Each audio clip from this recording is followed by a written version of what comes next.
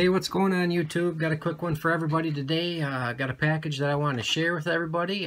First off, I'm sporting my Pick of Destiny from Pit Bullion back here in the background. Love that piece. I always try to keep community pieces out. I have a little community box that I keep around my desk so I can check out all the pieces from everybody. Always fun, always fun.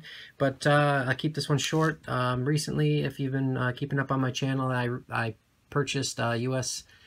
Constitution poured silver bar for a real nice price from Monarch Precious Metals. Of course, those sold out pretty fast.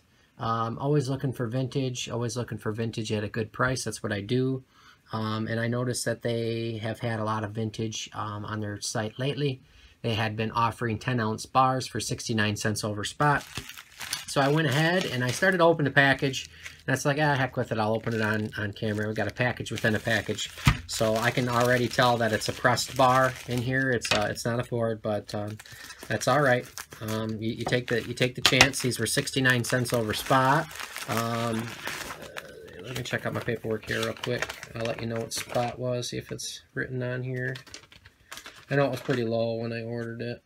No, don't have spot on the receipt from them, but anyways, it was a good price. I'm always looking around. Like I said, if there's nothing that interests me, I always go back to you know, low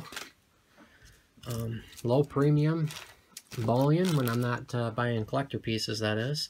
And I thought I had a good chance at something vintage, which is perfectly what I collect and I love to have. I'm going to move this back a little bit, and looks like I got a bar that I didn't have, so I'm pretty happy about that.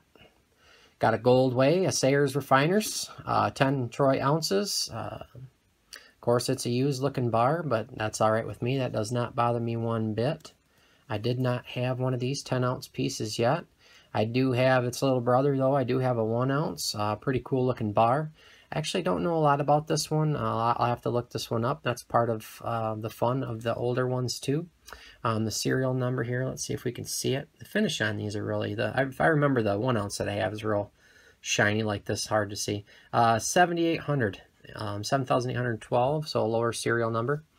Cool bar, and I actually have another one coming from them. You know, as long as they have deals like this, 69 cents over spot with the price down, that's when I like to pick up the generic bullion, and when the prices are low.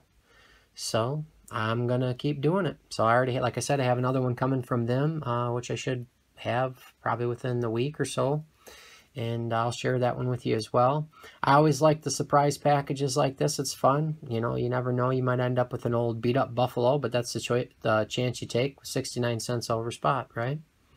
But very cool, very cool. Happy with this purchase, and I got a few more coming this week, guys.